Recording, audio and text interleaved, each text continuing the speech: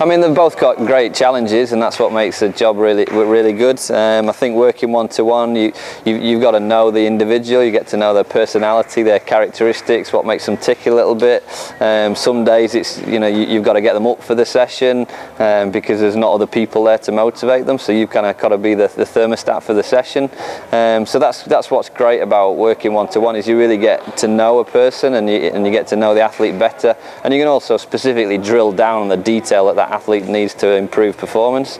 Working with groups is a completely different dynamic, as you can probably expect, but again it brings its own upsides and downsides. You know, the challenge of managing lots of different people, trying to make every single one of those athletes within the group better at the same time, but still managing logistics of lots of people in the same room or the same weight room. So, you know, working one-to-one or working with a group, both presents its upsides and its downs.